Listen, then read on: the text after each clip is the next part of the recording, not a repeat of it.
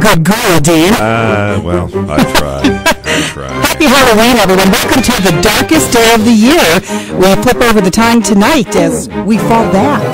That's right. I get an extra hour to be scary. Ooh. I'll stop now. Good thing we fall back tonight because he's making me fall forward right now. Yeah. And unfortunately, kitties there too. Unfortunately, we have a guest in the studio who thinks, who is this weird guy? Yeah. Trust me, I think Samantha Harris has seen much weirder than this. Yes. Since she is with the... I hope she would say that she's seen weirder than me. She is with the Michigan Paranormal Research Association, and we're going to be talking with her. She's a student at Michigan State University, a graduate of Dexter High School, back here in Ann Arbor today to talk about some weird goings-on and not just what Dean's doing back there. I'm Lucy Ann. Welcome to the Lucy Ann Lance Show here on Business Talk 1290 WLBY. We've got a great show for you today. Not only are you going to hear the devil speak, but also our pet of the week from the Humane Society of Huron Valley. Who's our little critter today, Dean? We have a dog. A dog coming in. All right, good. Yes. And that's coming up shortly. Also, Mary Morgan, publisher of AnnArborChronicle.com. She's going to talk about the future of the Ann Arbor Senior Center. Also, the future of Washtenaw County Extension, getting a reprieve this week. Wahoo. Woohoo, yeah. They do the Master Gardener program. Gardeners and a lot of things for the kids. Agriculture. And, yeah, they have the big fair at the end of at the end of July, I think, over at the Farm Council grounds, 4-H fair. Lots of fun they have, so they are breathing a sigh of relief over at County Extension. And what is Library Lane? What does it have to do with our Ann Arbor District Library? We're going to find out. Mary will tell us. Also, is there going to be a millage request for our bus service, AATA? And we'll also touch on elections with Mary. And Eve Silberman will talk about the elections. She wrote about them in this upcoming month's Ann Arbor Observer. You should have gotten that in your mail this past week. There's a new trend in food manufacturing. Tina Miller, our registered dietitian, will tell us what that is. We're going to explore Michigan wineries with Dave Lorenz from Travel Michigan. And our hero of the week is a 7th grader. Elizabeth Young will be live in studio, and she is just tremendous, Dean. She has done so much to help out Hope Clinic. And you know how she started this when she was just a tot? She told her parents she didn't want any birthday gifts. She wanted people to make donations to Hope Clinic. Oh, wow. Isn't that just remarkable? Great. As a little kid. Yeah, I know, exactly. Hard to do that as an adult. So we're saluting Elizabeth Young today, and she'll be live in studio in our 10 o'clock hour. Also, this is the Day of the Dead, El Dia de los Muertes, and we'll be talking with Professor Alfonso Ingleworth Rico. He's out of Eastern Michigan University's Department of World Languages. He'll tell us what this means to those in Mexico. Did you have to practice that? No, I just pretended I could say it. Wow.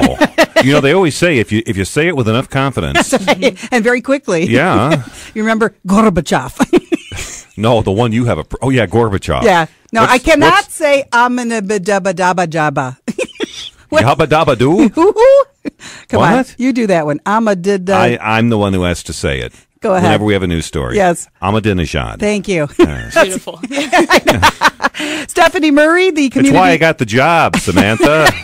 Stephanie Murray, the community director of AnnArbor.com, will be by with some neighborhood news. You may have noticed on AnnArbor.com they've got a new feature, an events calendar that you can log into right on their front page. And Dan Riddle from Lodi Farms, we get growing with him. He's going to tell us about some spooky plants today that you might want to have in your yard for a little, a little definition, maybe a little scare too. And then finally, we close out the show with a live performance of the Celine Fiddlers. They're getting ready for their hometown concert next weekend, and we get them first right here on 1290 WLBY. Quick break. We're back with more Samantha Harris. She knows where the ghosts and goblins are. She's going to tell us more. She's with the Michigan Paranormal Research Association. Our conversation coming up next. A few surprises, too, during that on 1290 WLBY.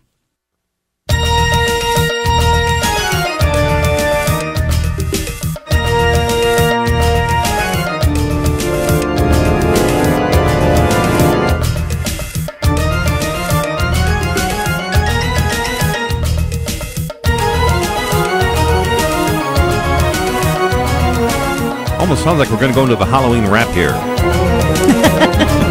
They're creepy and they're kooky, mysterious and spooky. Word. Sounds like the Addams Family. Well, yeah, that's the only thing I could think of right now. The show brought to you in part by Merkel Furniture and Carpet One. When it really matters, choose Merkel, choose local. In Chelsea, in Ann Arbor, next to Trader Joe's, and also online at merkelcarpet1.com. Halloween show, October 31st. And here again is Lucy Ann Lanz. Thank you, Mr. Erskine. Ooh. And Samantha here is live in studio with us, where she is a senior at Michigan State University and the director of the Michigan Paranormal Research Association. You were 2 years old. Yep, when I started having some weird paranormal stuff, I guess. And my mom and I actually were going through some home videos, probably embarrassing myself in front of my boyfriend. And we happened to see a clip, and I guessed I think it was Christmas present, right? And all of a sudden, I'm psychic. So it was pretty bizarre because usually, kids at that age don't use that term. Guessed your gift? I did. And you said, I'm psychic. Yeah, which is actually really weird, hearing 2 years kids. old. Yep. So I don't know. I can't explain that. And since then, you've started this Michigan Paranormal Research Association. What is its goal? What's the mission of it? Well, there's a bunch of, paranormal groups out these days, but we've always prided ourselves on actually, considering the client and helping them out, because, it's really hard and stressful to experience these things alone, let alone, coming out and talking about it, because a lot of people don't want to be, termed crazy, entitled that.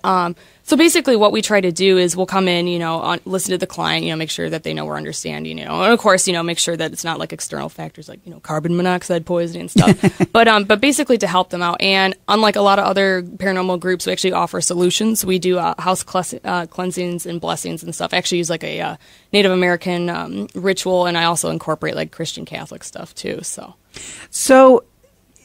on your website, which is michiganpra.com, it says genuine and sincere. We document and resolve. I know, is that cheesy or no? No. So what are you documenting? Well, basically with investigations, we try to gather evidence, like all the other groups too. But with documenting stuff too, a lot of people actually just want us to come in and do an investigation and a cleansing also. But, in case they don't want us to do an investigation, we'll just come in and help them out. We're trying to be respectful of their privacy. These are people who say there's something not right here, there's a ghost, there's a whatever. Yep, exactly. We'll get emails usually, or sometimes even phone calls from families being like, my children are being disturbed at night. Something's like, touched their shoulder, or having sleep issues. And a lot of things people don't even realize too is spirits can cause symptoms such as like migraines, headaches, nausea, sleep, disorders and insomnia and stuff like that, because, according to theory that they require energy to function, and somehow they draw that, from us, I guess. So it can be draining, and cause physical side effects for us. And so when you document, does that mean that you have it on videotape? I would say so. We also have audio clips that I think we'll be sharing with you guys. And a lot of people are skeptical, which is completely fine too. But I usually ask people to approach it with an open mind, and then after we show you the stuff, if you don't believe, that's completely fine. What too. Video do you have? Well, we have a couple of video clips. I don't know if you guys are going to share with the online part of it. But we have a clip of a light anomaly. It's also known as orbs, I guess. And a light anomaly. I know, doesn't that sound fancy? But basically, people believe it is a spirit manifesting itself, I guess you could say, and it just looks like a ball of light. And this video we have from the Holly Hotel, which is believed to be one of the most haunted places in the nation, in Holly, Michigan. Great place. Chrissy, the owner, it was great to work with both times we've been there. And basically, it's shooting up from the floor. It has a flight path of its own. It actually pulses with light or energy and dodges some guy's face and shoots into the wall. And it's definitely not dust. How do you know that they're not making it happen so they get great marketing over at the Holly Hotel? Like Holly? Well, before this whole paranormal hype started, the Holly Hotel has been priding itself on its spirits and ghosts for, God, I don't even know how long. And they've been open for like the late 1800s, I believe. So ever since the two really significant fires that happened, same month, same day, within the same hour, and both fires were like inexplicably started. Like they started on their own without any explanations, and they believe that there's a bunch of ghosts there too. So I don't know. So they've always been like involved with that. And although our paranormal group doesn't necessarily condone seances, but they do offer that during the Halloween. Let's take a listen to